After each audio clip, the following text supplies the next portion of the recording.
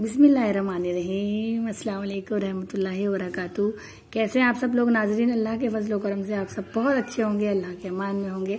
आज मैं आपके सामने ऐसा अमल बता रही हूँ जो वाकई में बहुत बेहतरीन अमल है, और ऐसा अमल जिसकी ज़रूरत आजकल माशरे में हर उस इंसान को है जो किराए पर रहता है।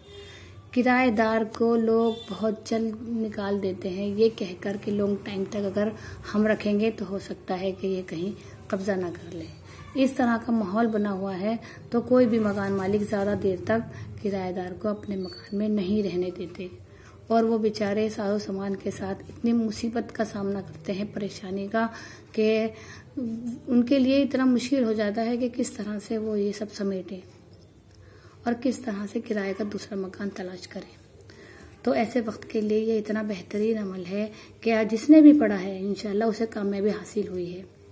21 दिन तक ये पढ़ाई करनी होती है, लेकिन 21 दिन से पहले पहले ही किराए का मकान का इंतज़ाम अल्लाह पाक करा देता है, क्योंकि अल्लाह पाक के कुरानी आयतें इतनी ज़बरदस्त, काबिल तारीफ़ और ज़बरदस्त अमल वाली होती हैं कि जिसको पढ़ने के बाद ऐसा हो ही नहीं सकता कि काम ना हो।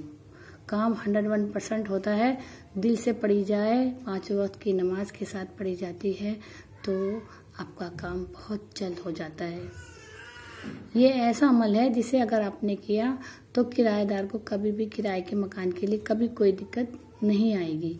इंशाल्लाह उन्हें बहुत जल्द किराए का बहुत अच्छा और सहूलत वाला मकान जो उनको रीजनेबल प्राइस में हो, जो वो अफोर्ड कर सकें, ऐसा मकान उन्हें मिल जाएगा इंशाल्लाह। अभी कल ही की बात है, एक ख्वातीन से हमारा रब्ता हुआ, वो कहने लगी कोई ऐसा वजीफा हो।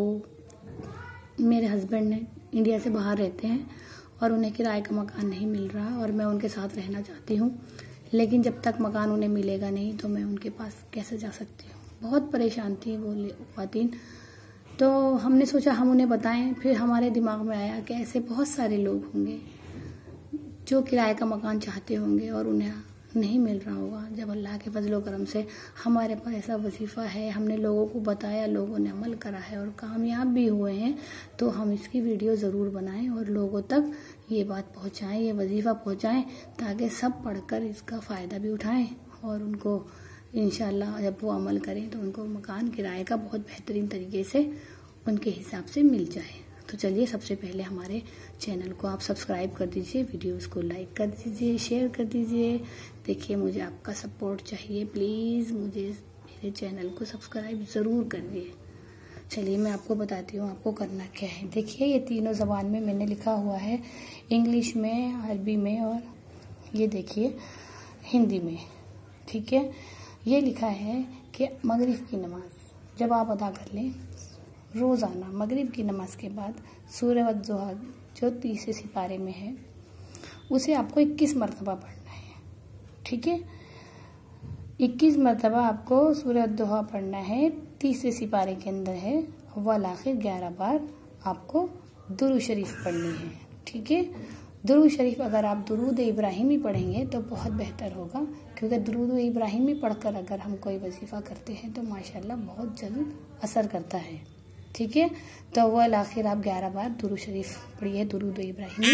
और ये 21 दिन तक का अमल है, लेकिन 21 दिन नहीं हो पाते, इंशाल्लाह 21 दिन से पहले ही आपका काम हो जाता है।